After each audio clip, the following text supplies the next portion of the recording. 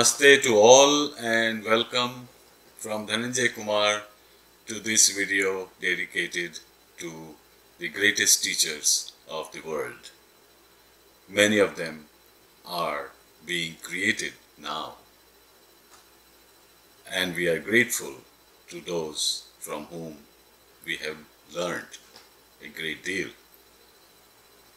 Unfortunately, what we have learned, we have probably not applied in our life, not used that knowledge to grow to a higher level. So in this video, I'll briefly describe one such area which is worth considering a different way of thinking and acting. That has to do with linearity, linear projection, which means we take a situation existing now or a trend existing from past until now and project it in future, which means continue thinking and doing same thing, perhaps more and hopefully better, but it is a linear projection. How we use resources, we are fundamentally a resource-based society and economy. We use up the nature to produce things for our consumption. So a linear growth, which means we do more of the same, even if slightly differently, but doing more of the same and keep doing it so that we can have more things for our consumption and we utilize more resources and waste a large part of it in the process. So that is linear thinking. We should be able to think alternative futures, which means a new and different ways of producing energy, for example, rather than burning fuel or other natural resources. We can produce energy from the sun or utilize the energy showering on us by the sun. And many great scientists have imagined creating energy from empty space, from a vacuum, and creating additional energy within ourselves and using it in a better way. So a shift in thinking, a shift in our approach. Somehow we have blocked it. We need to make it more alive into us and think, explore, examine, and where possible, follow a shift in our path. And to prepare today's younger children to be capable of thinking differently, one effective way is to present a challenge or question which is out of the way, out of their existing framework and environment. Let's ask a weird question. Just imagine, what if the world was different? What if the earth was rotating faster or orbiting slower or was closer to the sun or further away from the sun? What if we did not have moon? Why do we see certain colors? Why white is more visible at all times? What is darkness?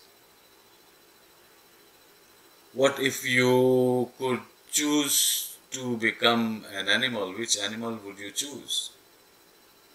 What if you were the most powerful person, you could do everything? What would you do? Or what if you had no power? Then what would you do? Posing this what if question opens up children's mind away from linear thinking into options and alternative futures. That's very, very important. I wish our society as a whole was doing that. Then we probably would have created a more advanced civilization and level of technology than what we are struggling with. So, in one of videos on this channel, we have presented a list of 50 what-if questions.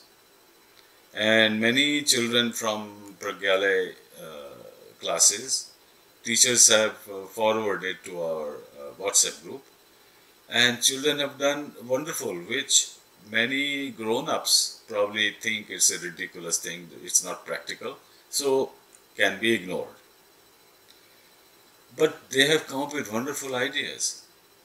And when teachers are dealing with those answers, I would suggest you explore it deeper. Suppose a child comes up with an idea that if I could become an animal for a day, which animal would I choose? One of them said, I would choose to be a butterfly, or a fish, or a bird. So don't stop at this one-line answer. Inquire them to think further.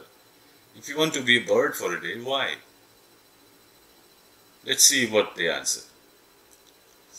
One might say that because then I can fly and see the earth from a higher vantage point. Or to travel I will not need roads and cars and trains. I can just fly and go. There will be no traffic jam in the sky. Some funny answers, wonderful answers.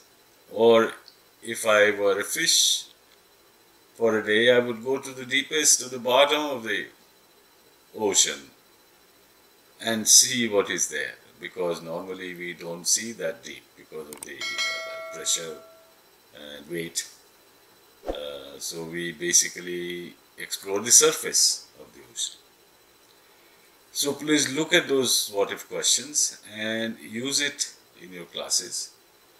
And in addition to those what-if questions, one could also touch upon another very interesting topic, and some books have been written on it, is how intelligent kids, even if they make mistake, lot of things can be learned from mistakes. Or in the beginning it appears to be a mistake, but in the long run it is the right thing to do. So we have made one video on that topic as well. And in addition, we have presented a list of a dozen or more good books on education, which is also useful for teachers particularly. So use up these resources and communicate with us your comments, suggestions or questions, and to the extent possible we can respond, which may be of use, good use for you, or suggest other ways where to find those topics, those questions. So let's work together in raising intelligent kids and building or rebuilding our future. Thank you for watching, and we will meet again soon.